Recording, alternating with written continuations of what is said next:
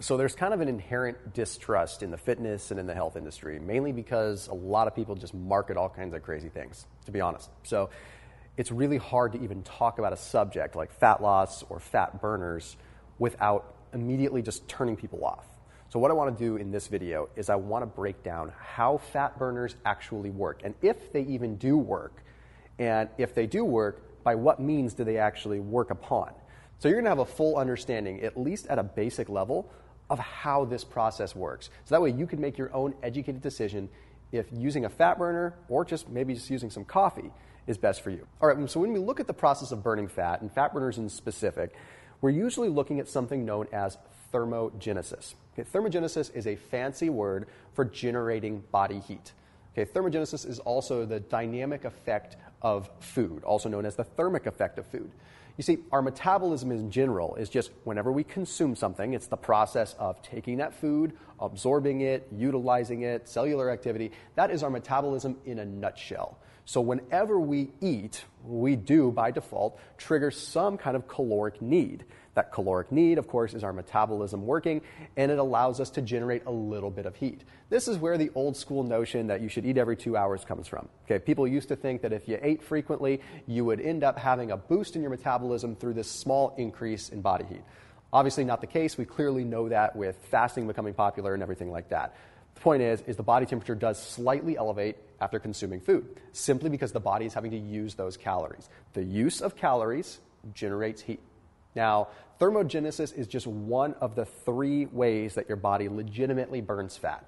Now, we can talk about all kinds of different ways that your body burns fat from a smaller scale or different spectrum, like fasting and different kinds of cardio and stuff like that. But they're all different means to an end when it comes down to stimulating one of these 3 things. So we're talking about thermogenesis, okay, the production of heat. We're talking about our basal metabolic rate or our resting metabolic rate, just our calories that we naturally burn at rest. And then, of course, we're talking about physical activity. But even physical activity, we're generating heat. Okay, so these are the 3 pinnacles that we really need to be paying attention to always when it comes to fat loss and even choosing a fat burner. So our metabolism in general is greatly dictated by the amount of lean body mass that we have. Now, lean body mass is everything in your body that is tissue that is not fat. So organs, muscle, things like that, okay? So not usually talking bones here, but when we're talking about the amount of lean body mass on a person, that determines what their metabolism is like.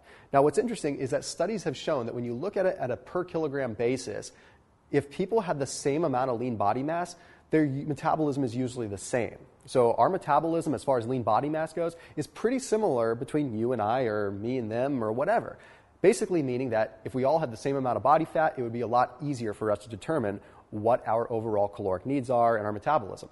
Example being this: if you have 2 200-pound people, one 200-pound person has 30% body fat and the other 200-pound person has 5% body fat, the 200-pound person with 5% body fat is going to have a higher resting metabolic rate.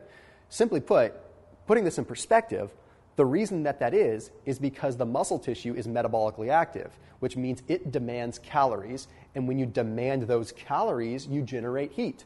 Now, it's not just this calories in, calories out equation. It's all about the heat that's generated. Okay, so if you need more calories, you create more heat, plain and simple. So you run a little bit hotter, you burn a little bit more fat.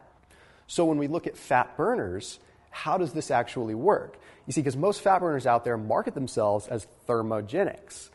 So the interesting thing is that it doesn't seem like thermogenics can actually directly increase your core body temperature. You see, it all comes down to the beta-adrenergic receptors and our overall catecholamine response, basically our adrenaline and our norepinephrine. You see, catecholamines are the things like adrenaline and epinephrine. Okay, when we have beta-adrenergic activity, the need for these catecholamines, the need for adrenaline and epinephrine increases. Now, what happens if you get nervous? What happens if you get scared? Or what happens if you get really excited?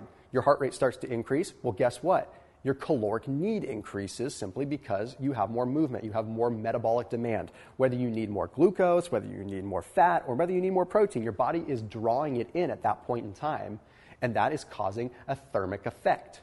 So when we look at most fat burners, we look at some of the main general ingredients that are in there, unless it's some crazy scientific weird stuff that I'm not even aware of. Generally, caffeine is the biggest thing.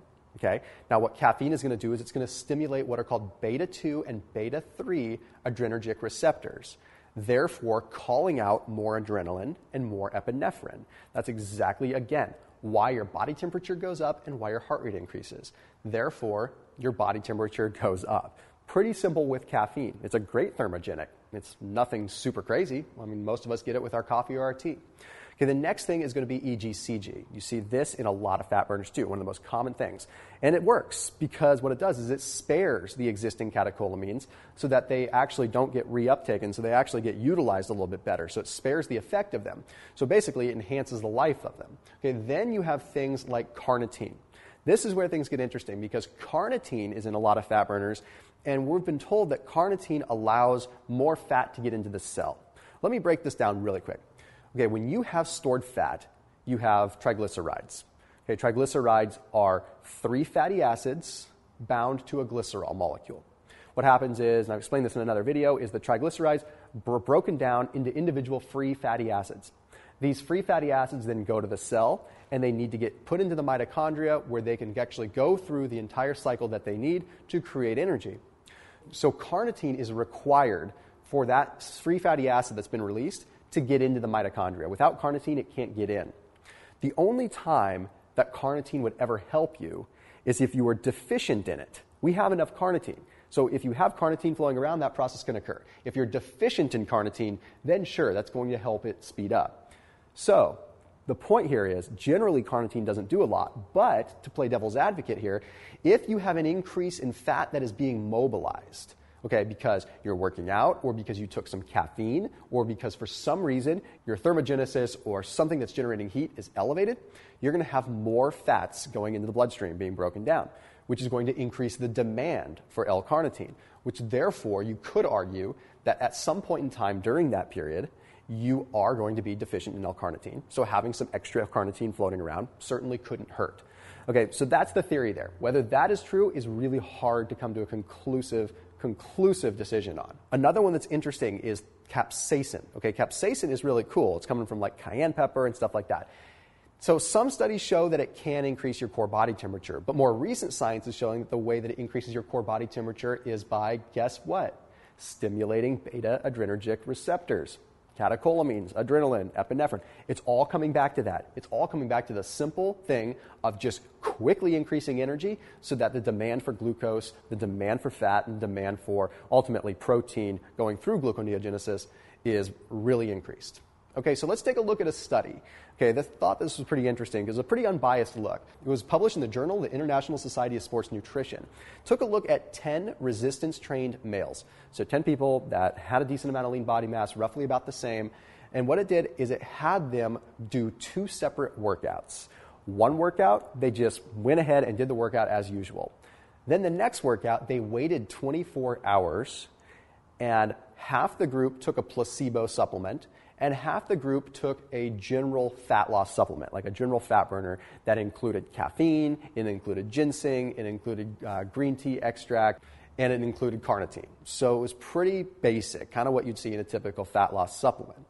So it was really interesting because they wanted to measure their resting metabolic rate, they wanted to measure their heart rate, and their blood pressure. So what they did is after the consumption of the supplement or the placebo, they took measurements at 60 minutes, 120 minutes, and 180 minutes post to find out where their RMR was, where their heart rate was, and where their blood pressure was. Well, the results were actually pretty illuminating. They found that in the group that took the fat loss supplement, after 60 minutes, they found that the resting metabolic rate had increased 7.8% versus 3.3% in the placebo group.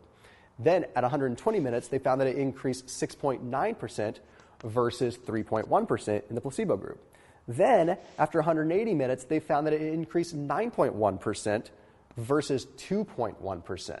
So what we're finding here is that, yes, actually, when a fat burner was taken pre-workout, there was more fat loss that ultimately occurred, probably because the resting metabolic rate increased. Now, there are some bits of subjectiveness that could happen here, like does someone actually have more lean body mass? Lots of little variables here, but generally it is determined that by increasing your catecholamines through stimulation of the beta-adrenergic receptors, you actually do burn more fat as a result of thermogenesis that occurs as a downline process from the phosphorylation of cyclic adenosine monophosphate and that whole process. What that means is indirectly they do help you burn fat, but you have to be working out. You have to have a stimulus in activity. You can't just pop fat burners and burn fat. You need to get moving so that the fat's actually mobilized. But the question remains, can you do this with just coffee? You see, when you look at these supplements, by and large, caffeine is what's really doing the trick. So my opinion is a little bit biased. I like coffee. So you probably could take a fat burner and have an increase in your overall results, but quite frankly, it usually isn't worth it unless there's some really unique technology that's involved. You know, sometimes there's cool things like micellar liposomal delivery and things like that that make things a little bit better, but most fat burners, you're just not going to be in a situation where you're going to get all that much benefit unless you're working out really, really hard.